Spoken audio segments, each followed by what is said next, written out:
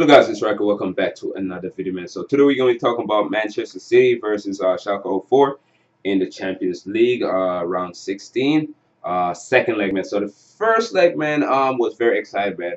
Schalke got like two penalties and was up, man. And City made the ultimate comeback, man. Sane really sealing it, and Sane and Sterling really sealing it, man. Sane had an incredible free kick versus his former team, man. So this is going to be a very exciting game, and I do see City winning this one at least 3-0 or 2-0, man, because City is on great form right now. Scored for fun. Sterling is a beast. Sane is a beast. And Aguero, Asu, they all beasts, man. So we're going to check this out. Nicholas Otamendi got a red card in that game, so he's going to be missing this game. Fernandino, I believe he had like too many yellow cards, so he's going to miss this game too. While for Schalke 04, they got Shups. I can't say his name right.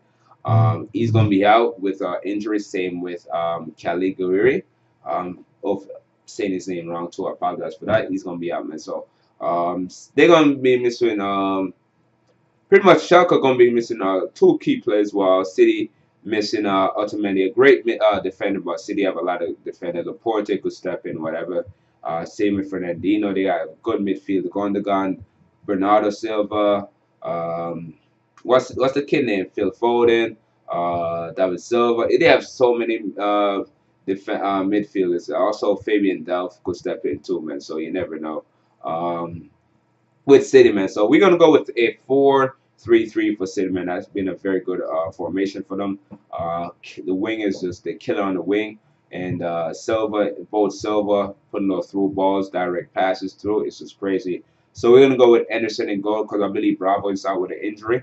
On the left side, we're gonna go with Zinchenko. He has been very impressive for me so far, except in the last game. He wasn't really too good in the last game, man. But he's been a very good left back so far for City. We're gonna go with Laporte. Very impressed with this guy. I'm not sure what country he played for. I think he's eligible. I think he was born in France, but he's eligible to play for Spain, man. So I'm not sure why nobody called him up yet. Correct me if I'm wrong. Let me know what country he's playing for. Company, he's back. He played in the last game versus, I want to say who they play. I'm not sure. Watford, I believe. Yeah, he played it versus Watford. He looked good. Kyle Walker on the right, very good. Silva on the left side. Bernardo Silva. Bernardo Silva. That was Silva on the left side. Gondogan attacking center mid, and Bernardo Silva on the right side with Sane. Up top, we're gonna go with Sterling, and Sterling on great form. I don't think they're gonna rest him. He's gonna be doing very good. I think Jesus is going to start over Aguero because he hasn't been really starting. So you definitely need him to start over Aguero, bring Aguero off the bench to replace one of the midfielders or even winger because Jesus needs some goals and confidence. And Sane on the right side, man. So yeah, that's good formation. Sane did not start in the last game, man, but I think he should start in this game to be a good start for him.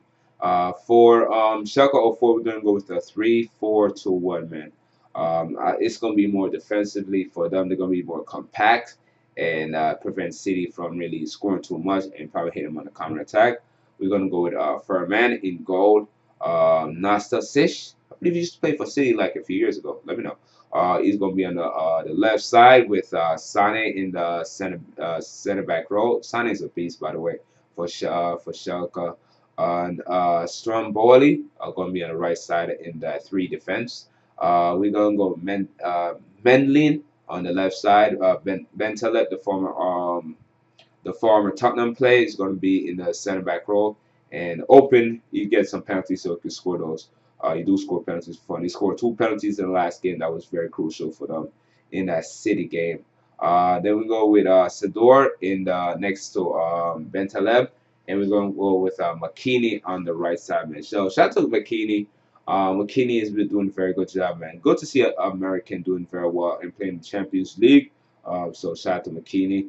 Up top, we're gonna go with Skrizbalski. Probably saying his name wrong. Apologize if I do.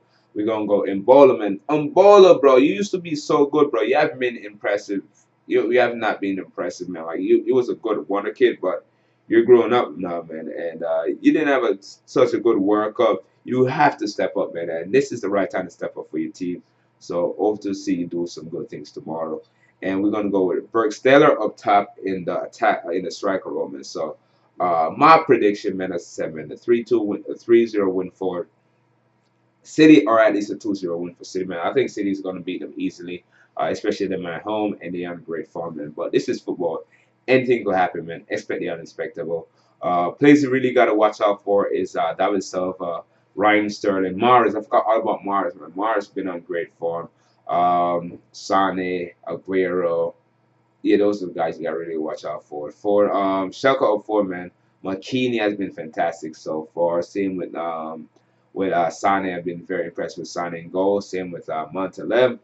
He's been very good in midfield, man. So if they get those penalties, he's gonna score those easily, man. So hope you guys enjoyed this video, man. If you do, like, subscribe, follow me on Facebook, Instagram, Twitter. With that, it was out.